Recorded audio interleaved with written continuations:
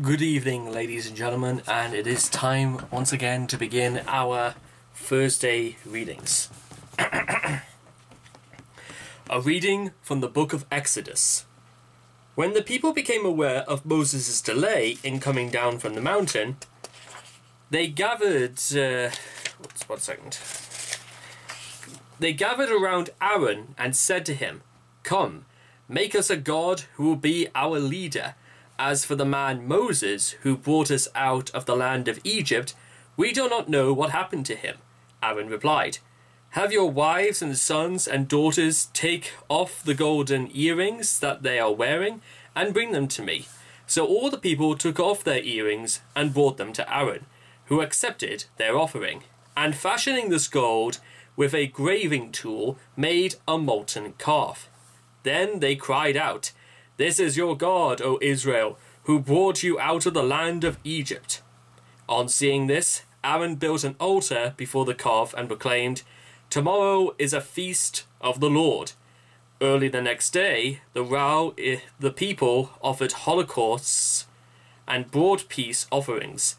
Then they sat down to eat and drink and rose up to revel.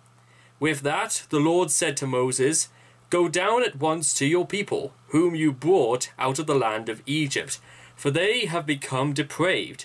They have soon turned aside from the way I pointed out to them, making for themselves a molten calf and worshipping it, sacrificing to it and crying out, 'This is your God, O Israel, who brought you out of the land of Egypt.' I see how stiff-necked this people is," continued the Lord to Moses. "Let me alone then, that my wrath may blaze up against them to consume them. Then I will make of you a great nation."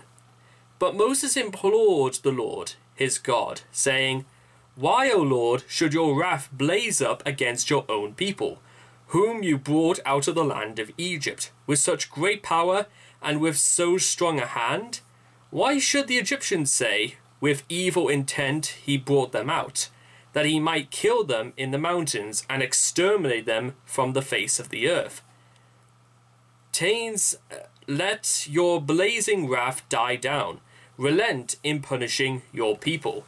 Remember your servants Abraham, Isaac, and Israel, and how you swore to them by your own self, saying, 'I will make your descendants as numerous as the stars in the sky. And all this land that I promised, I will give your descendants as their perpetual heritage.' So the Lord relented in the punishment he had threatened to inflict on his people. Moses then turned and came down the mountain with the 2 tablets of the commandments in his hands, tablets that were written on both sides, front and back, tablets that were made by God, having inscriptions on them that were engraved by God himself. Now when Joshua heard the noise of the people shouting, he said to Moses, 'That sounds like a battle in the camp.' But Moses answered, 'It does not sound like cries of victory, nor does it sound like cries of defeat. The sounds that I hear are cries of revelry.' As he drew near the camp, he saw the calf and the dancing. With that, Moses' wrath flared up, so that he threw the tablets down and broke them on the base of the mountain. Taking the calf they had made, he fused it into the fire, and then ground it down to powder, which he scattered on the water, and made the Israelites drink. Moses asked Aaron, 'Why did this people ever go down to you, that you should lead them into such a grave as sin?' Aaron replied, 'Let not my Lord be angry. You know well enough how prone the people are to evil. They said to me, "Make us a god to be our leader. As for the man Moses who brought us out of the land of Egypt, we do not know what has happened to him." So I told them, "Let anyone who has gold jewelry take it off." They gave it to me, and I threw it into the fire, and this calf came out. When Moses realized that, to the scornful joy of their foes, Aaron had let the people run wild, he stood at the gate of the camp and cried, "Whoever is for the Lord, let him come to me." All the Levites then rallied to him, and he told them, "Thus says the Lord, the God of Israel, put your sword on your hip, every one of you. Now go up and down the camp from gate to gate and slay your own kinsmen, your friends and neighbors." The Levites carried out the command of Moses, and that day there were about 3,000 of the people. Then Moses said, "Today you have been dedicated to the Lord, for you were against your own sons and kinsmen, to bring a blessing upon yourselves this day." The word of the Lord. Thanks be to God.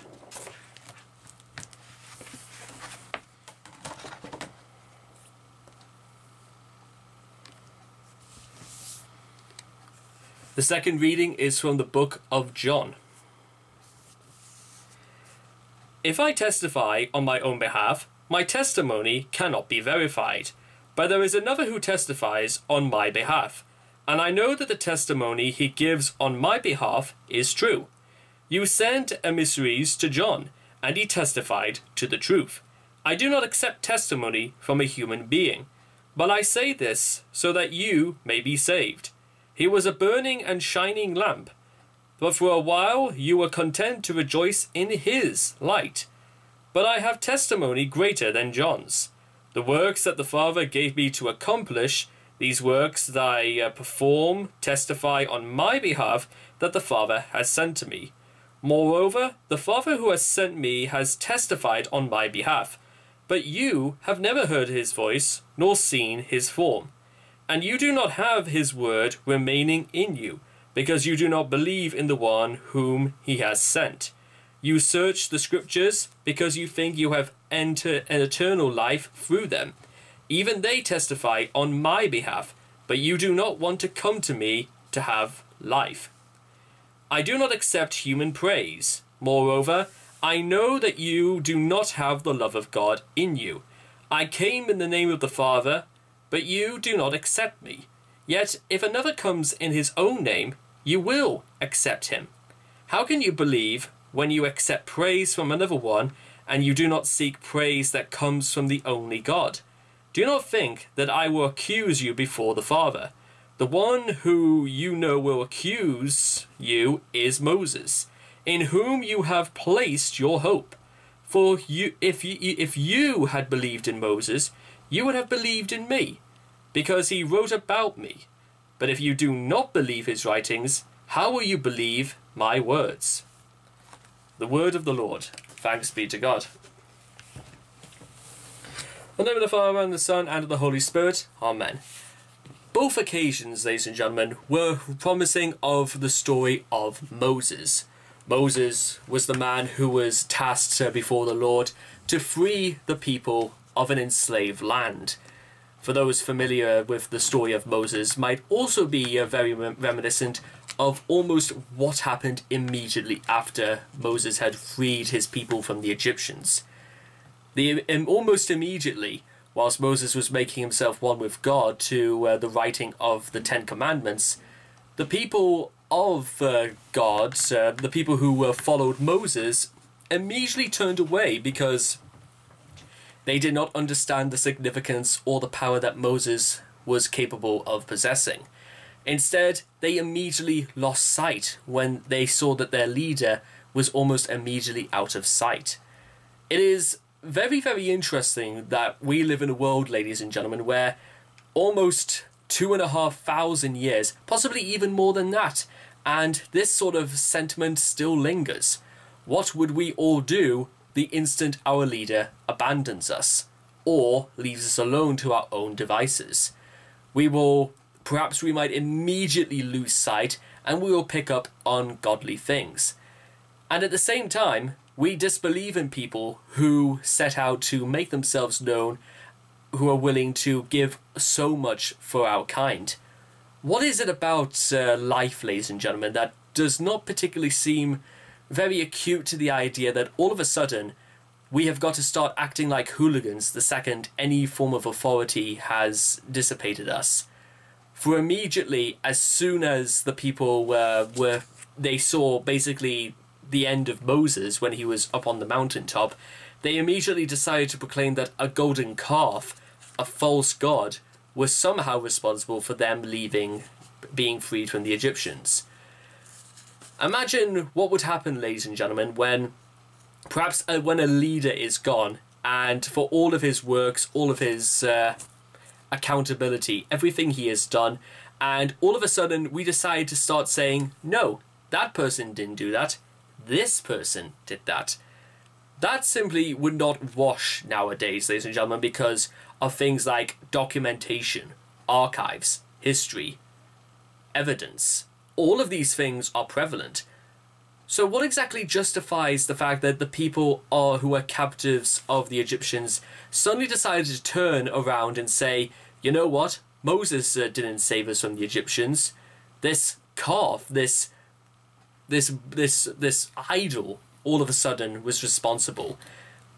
Because, simply put, ladies and gentlemen, human beings are not necessarily the most reliable of creatures on Earth. We've done many remarkable and wonderful things, but that does not mean to say we are always honest. Because why do we not believe Moses was sent by God?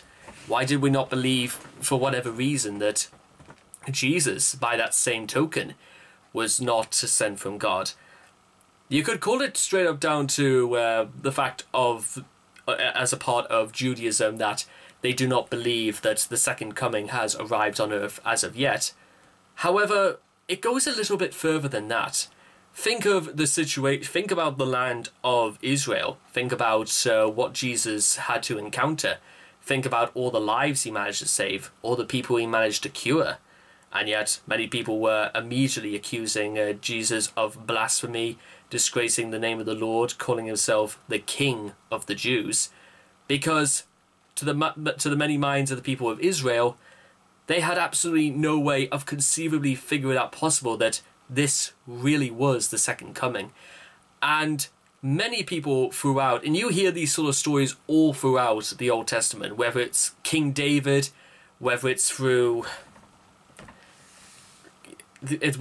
Moses, there are lots of people you simply would be, if you were among the crowd, you would not necessarily believe it in yourself, because what evidence could you possibly have to say that of all the people who's ever lived, this is the one person we have got to place all of our faith into?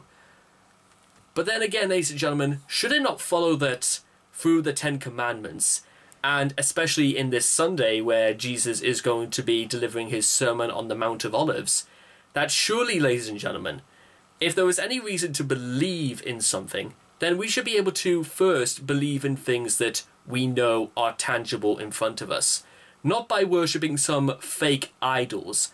Idols that are, frankly, one-dimensional and no more real to you and I than perhaps this video projected into your cameras, your phones, your television monitors, your laptops, your computer screens right now. At this moment, I may as well seem fake and unreal to all of you. I may as well be considered an idol just like the golden calf. So if it's to be accepted that I'm about as important in retrospect as the golden calf, what is important, ladies and gentlemen? Who are important in this world? Who is going to deliver us from sin? Who is going to free us from slavery? Who is going to protect us? Who is going to care for us? Who is going to nurture us? And who is going to love us?